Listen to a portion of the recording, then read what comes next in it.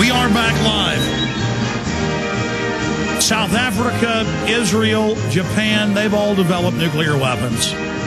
Iran has been overthrown several times by the British and the U.S. in the last century alone.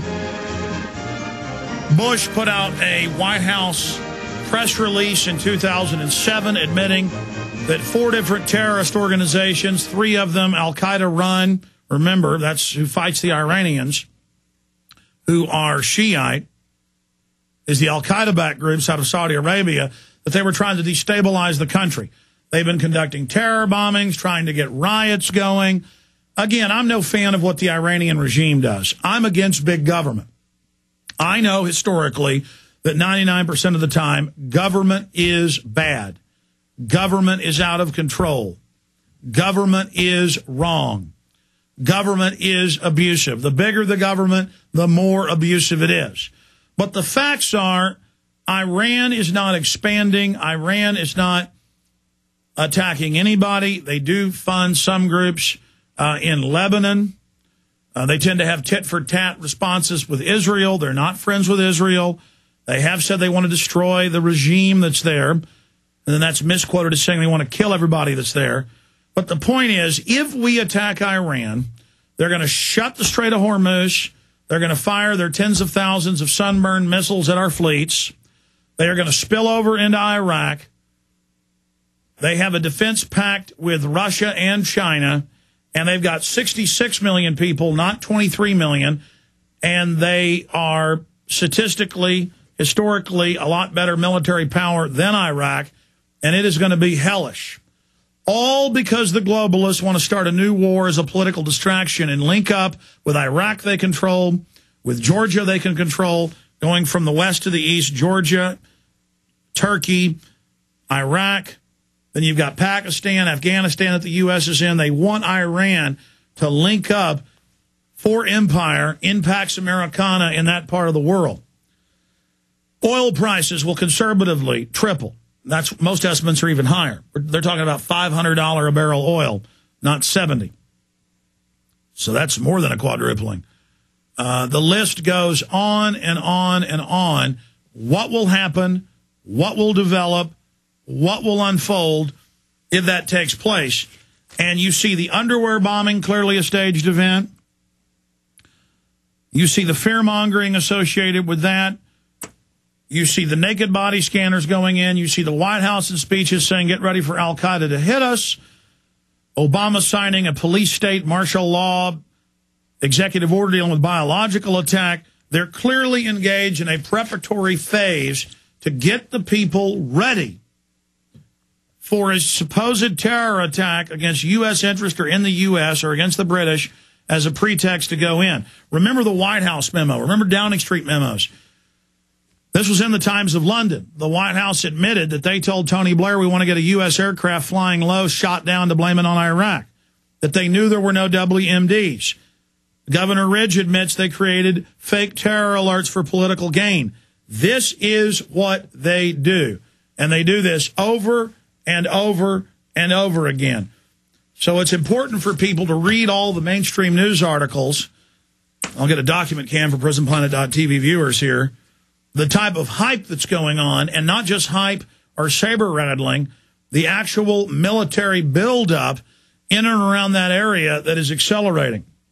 China, Iran spur U.S. to develop anti-sea battle plan. The U.S. military is drawing up a new air-sea battle plan in response to threats such as China's persistent military buildup and Iran's possession of advanced weapons. According to the Pentagon's latest strategy review, the Air Force and Navy are seeking more effective ways of ensuring continued access to Western Pacific and to counter potential threats to American bases and personnel. Continuing, U.S. raises stakes on Iran by sending ships and missiles. London Guardian. Pentagon says Patriot Shield will deter strike on American allies in the Gulf. Now, remember, 3 years ago, the Pentagon released their attack plan, 2 different plans. One was 3 months, thousands of sorties, that is, fighter bomber missions, blowing up their entire infrastructure, power plants, water plants, military bases, seaports, roads, bridges, television, media, government, infrastructure, just absolute crime against humanity, leveling Iran. Iran will launch real terror attacks all over the world. The government will then use those attacks to take citizens' rights.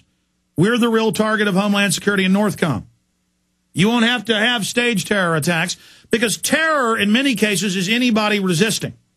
If a cop tries to break your head open with a billy club and you raise your arm to block it and they break your arm, they charge you with assault. You've seen that on the news how many times? Well, if Iran raises its arm to block a blow from a billy club, that will be called terrorism. Okay? So this is the type of situation that we are talking about here.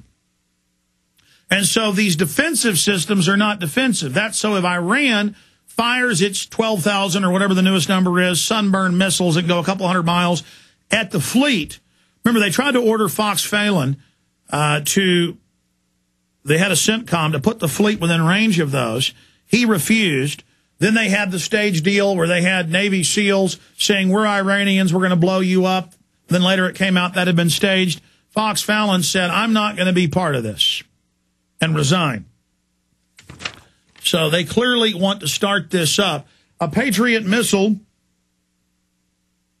systems are being put in. Tensions between the U.S. and Iran heightened dramatically today with the disclosure that Barack Obama is deploying a missile shield to protect American allies in the Gulf from attack by Tehran. They do that before the war. Did it in 1991, did it in 2002, 2003. The U.S. is dispatching Patriot defense missiles to 4 countries, Qatar, United Arab Emirates, Bahrain, and Kuwait, and keeping 2 ships in the Gulf capable of shooting down Iranian missiles. Washington is also helping Saudi Arabia develop a force to protect its oil installations. American officials said the move is aimed at deterring an attack by Iran and reassuring Gulf states fearful that Tehran might react to sanctions by striking U.S. allies in the region. Love how they're spinning this. Remember, we got to go in against Saddam. He may attack.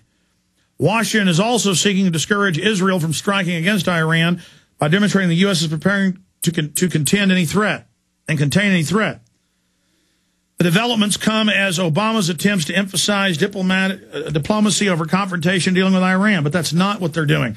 In contrast, the Bush administration's approach have failed to persuade Tehran to open its nuclear installations to international controls.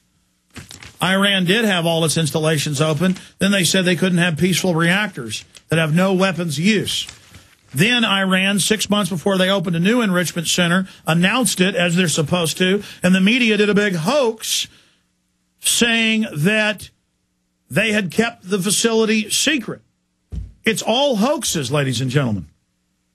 Here's another one. U.S. deploys land and sea-based missile shield in the Gulf to deter attack from Iran. So the spin here is that they are about to attack. Separately, the Army knew into the early 1990s, and their own manual said, DU will destroy your lungs, destroy your testicles, destroy your ovaries, destroy your body, destroy your fertility, cause massive deformities in children. They doubled, tripled, quadrupled, and more. And they've used it all over Iraq. They want to use it in Iran. They're talking about using actual nukes in Iran. Iraq to sue U.S., Britain over depleted uranium bombs, and I would add munitions. Iraq's Ministry of Human Rights will file a lawsuit against Britain and the U.S. over the use of depleted uranium bombs in Iraq. A Iraqi minister said.